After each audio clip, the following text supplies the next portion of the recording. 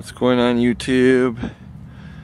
It is your boy Michigander Man, and today I am in Mount Olivet Cemetery here in Saginaw, Michigan. And I am here today to visit the final resting place of actor Tim McCoy. Right now we are in the priest section, but look at this gorgeous monument ahead of me.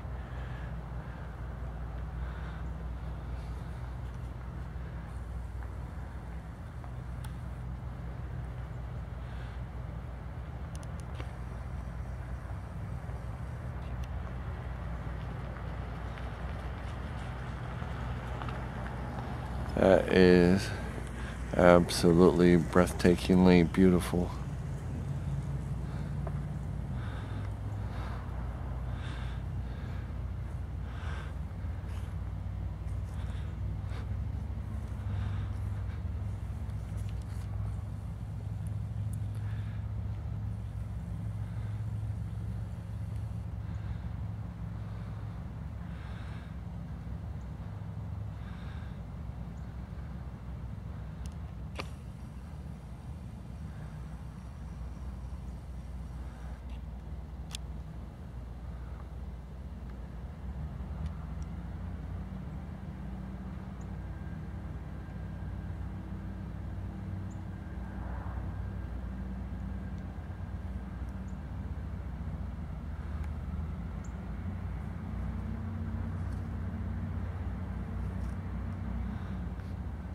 This is a very nice, very beautiful cemetery. Pretty sure you guys don't know a lot about Mr. McCoy, but I'm gonna definitely tell you guys his story. He was actually one of the very first action movie stars of the silent film era.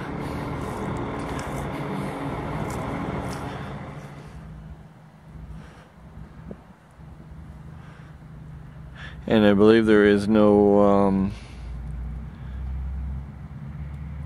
video on Mr. McCoy's gravesite either.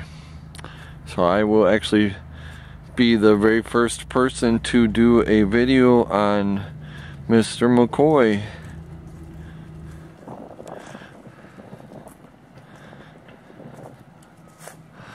I'm just glad I'm able to bring you guys these things. This is my passion. I love making videos for you guys, and I love taking you guys on the adventures that I go on. And I'm not a very well-spoken person. I know I mess up on my words, and sometimes I don't get facts and things right, but hey, you know, nobody is perfect at all. There's nobody in this world that is perfect. But I do my best, and I do try. And I just saw this statue over here that I have to show you guys. I absolutely love this beautiful statue.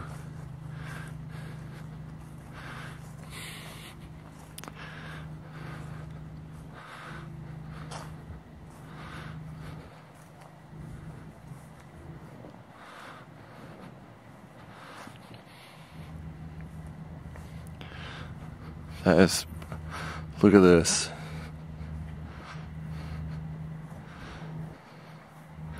It looks like it's been fixed already.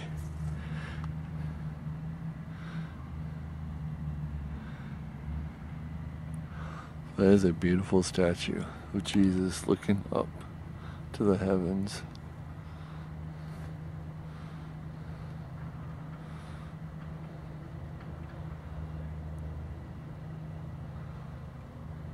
But if you guys are ever in Mount Olivet Cemetery in Saginaw, Michigan, and you want to look up Mr. McCoy's gravesite, there is actually a GPS that points you to where his grave is. And it's not hard to find. I'm panning around that gigantic cross we were at. He's kitty corners from that, and from these pillars.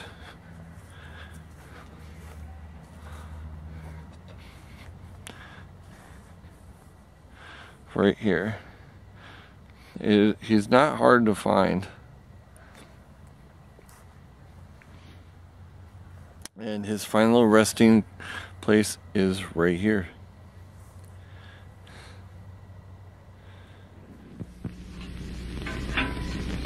Now, as I was saying a little while ago, that I realize very few of you fellows have ever been up over this Chisholm Trail.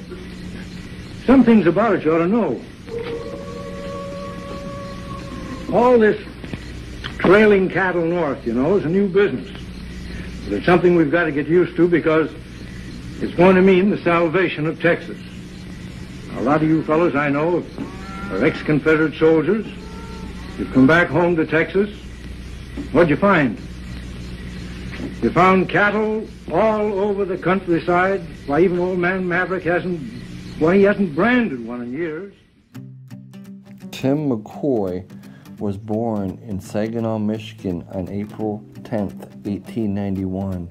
His father was an Irish Union Civil War veteran and police chief. While attending Loyola University, McCoy saw a Wild West show that influenced him to purchase a one-way ticket west. He ended up in Lander, Wyoming, where he worked as a ranch hand. While there, he became an expert horseman and a roper while developing an extensive knowledge of the costumes and languages of the local American Indian tribes. McCoy was a renowned expert in Indian Sign Language and was named High Eagle by the Arapaho tribe of the Wind River Reservation. He competed in numerous rodeos and then enlisted the United States Army when America entered World War I. McCoy enlisted as a soldier in the United States Army and served in the cavalry during World War I. Although he did not serve in combat nor overseas, he served again in World War II in Europe, rising to the rank of colonel with the Army Air Corps and Army Air Forces. He also served as Adjutant General of Wyoming between the wars with the brevet rank of Brigadier General. At 28, he was one of the youngest Brigadier Generals in the history of the United States Army.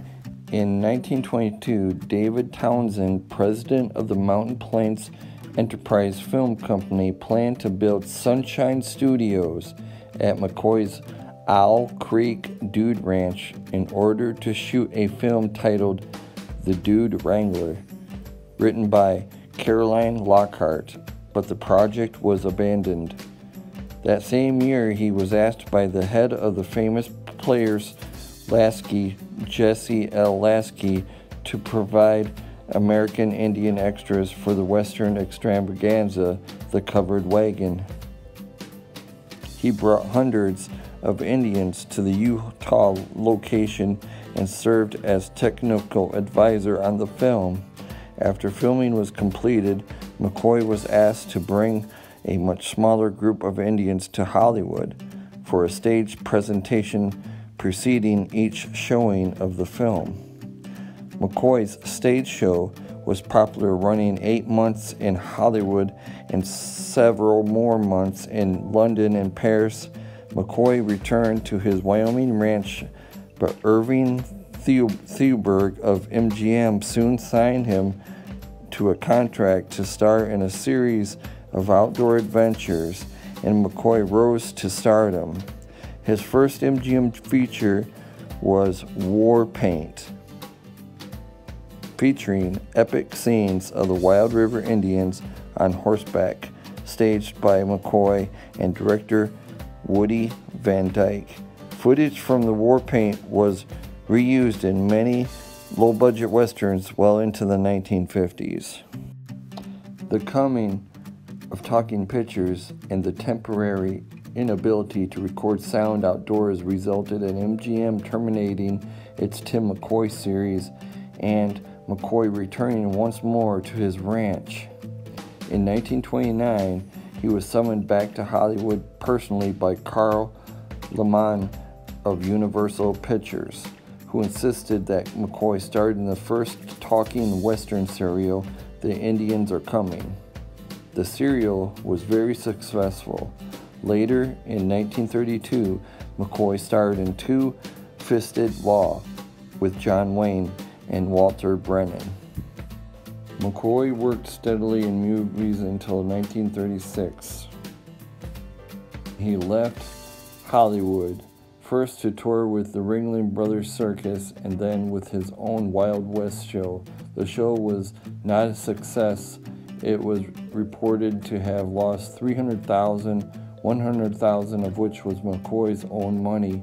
It folded in Washington, D.C., and the cowboy performers were each given $5, and McCoy's thanks. The Indians on the show were returned to their respective reservations by the Bureau of the Indian Affairs. McCoy was available for pictures again in 1938, and low-budget producers including Maurice Kahn and Sam Kasman engaged him at his standard salary of $4,000 weekly for 8 films a year.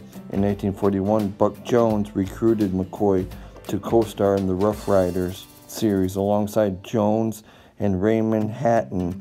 The 8 films released by Monogram Pictures were very popular and might have continued, but McCoy declined to renew his contract, opening to pursue other interests.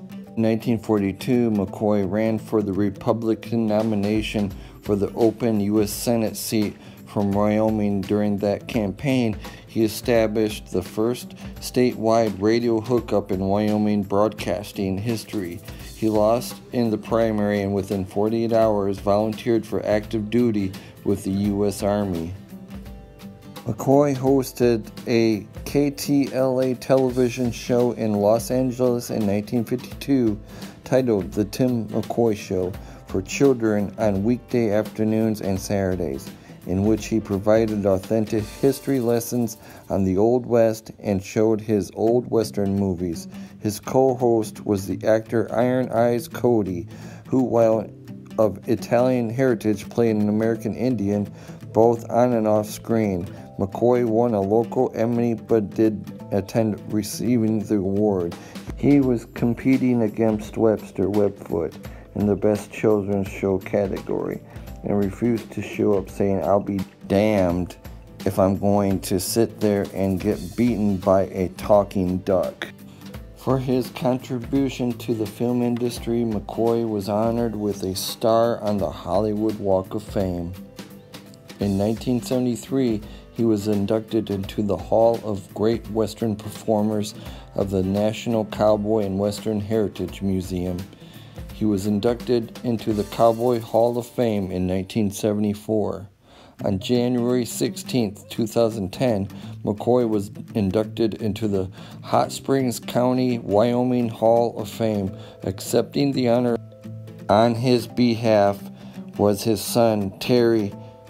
McCoy died on January 28, 1978 at the Raymond W. Bliss Army Medical Center of Fort Hachula in Sierra Vista, Arizona.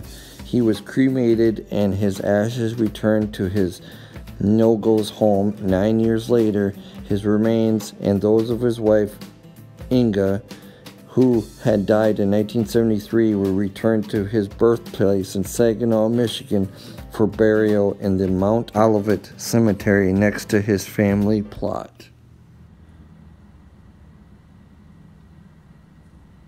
I'm just glad that I can bring their stories to life for you guys, because some of the people that I've talked to and don't know, didn't know who these people were. I'm happy that there are YouTubers that do famous graves and things like that to bring the stories alive and tell you guys about them. I'm just happy that I actually can do that.